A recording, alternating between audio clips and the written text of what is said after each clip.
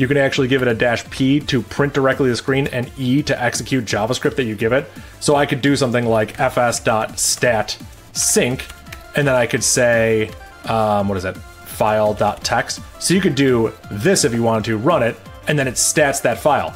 The cool thing here is instead of hard coding the screen or the string, we could say process.argv1. This would be the first argument that we give it. So if we go over here and give it an argument, file.text, we could stat that file.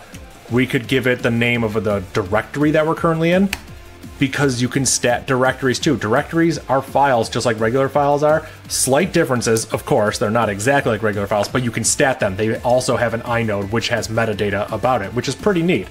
And then if you didn't like that output, you could do something like json.stringify. Oh man, am I gonna leave this in the video? I have no idea. This seems like a little bit excessive. So now we have a stringified version, and then we can pipe that to JQ, and now we have the stat information as JSON, which is pretty neat. So we can wrap all this in an alias. Let's call this nstat for node stat. Put this in single quotes, get rid of the argument, close that single quote here. I'm probably gonna put this at the end of the video. So now if we call nstat, we can give it file.text here, and now we have this nice little stat function that uses node that gives us JSON back, and you can get the exact same information.